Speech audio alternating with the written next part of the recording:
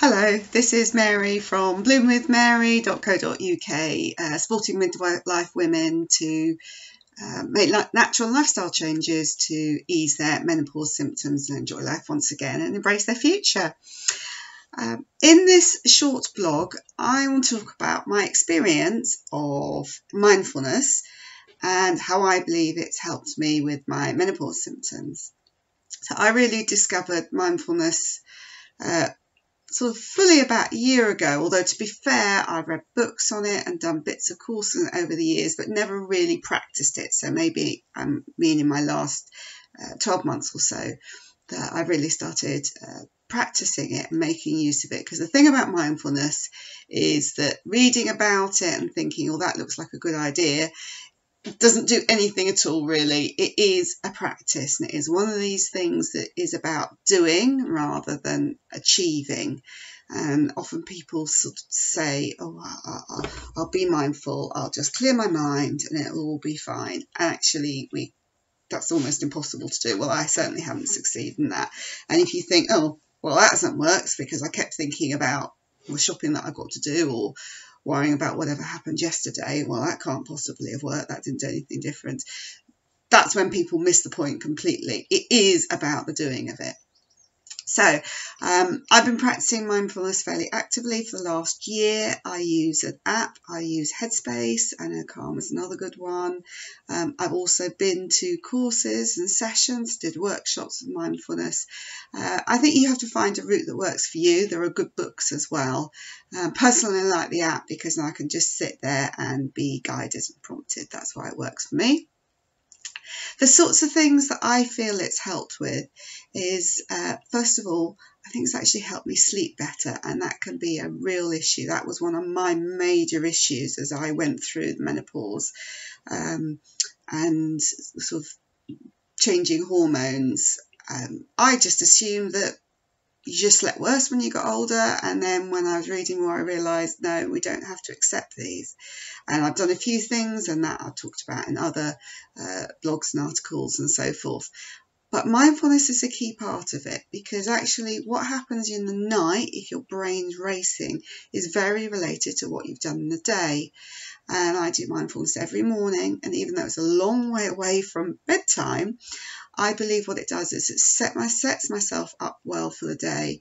It creates that foundation of calm and gives my brain a little bit of almost a detox, a time to switch off so that it can reset itself. And I believe that even doing that first thing in the morning really helps my sleep and helps me deal with some of the hormonal challenges which can affect sleep.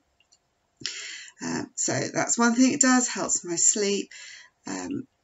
The second thing I believe it's done is it's helped me lose weight. Again, part of some other things I've done, and maybe linked to the losing sleep, but also linked to managing stress. And stress is one of the most crucial or impactful things of our menopausal years, in that if we are stressed, our body post periods and so forth is going to be putting its resources into making stress hormones, not the sex hormones that we so desperately need and are short of. So by doing regular mindfulness, and again, as I just explained, sort of creating that little oasis of calm, I started 5 minutes a day. Even that I found helped. I believe that helps reset the stress hormones and gives my body a chance to make the hormones it needs. Another thing about mindfulness is it's taught me about how to create just small moments of calm. It feels like it's going belly up, and again this relates a bit to the stress. I learned breathing techniques and ways of just zoning out, and even so mindfulness is about being present. Meditation is a form of mindfulness. So mindfulness in the sense of you can do this while you're eating or out and about. Just going for a walk mindfully when you're looking at everything around you, looking at what's happening, whether it's buildings, people, traffic, trees, plants, houses, whatever it is. really looking at them. So the end of the walk, you know where you've been and where you've done. How often do we get back thinking, oh, you know, we've gone for an exercise or break, but actually our mind was somewhere else. So learning to try and be a bit more present. Not brilliant at it, but I'm improving, and I still feel every bit I try makes a difference. So those are techniques I can use when things go a little bit belly up. And the final thing I'd like to mention is I feel it's helped me get to know myself a bit better. Headspace has all sorts of different kind of topics. So I've been doing one about anxiety. I wouldn't necessarily have said I was the most anxious person, but I think everyone at some point does worry. And what I have actually discovered is I do worry a lot, probably more than I thought I did, but also a lot of the suggestions, advice and techniques are useful, even though I might not feel I'm got the most significant anxiety. That's maybe not my most significant symptom, but I think everything that we can learn really helps. So lots of things there that I can think I help in our menopausal years: learning more about ourselves, understanding about ourselves, being more at peace with ourselves, giving ourselves space, a daily reset, techniques for managing some of the difficult times, and supporting our body so our body can make hormones. If you like my approach, if you like my ideas, do connect with me. I run a safe and supportive Facebook group, private Facebook group called Blooming Menopause.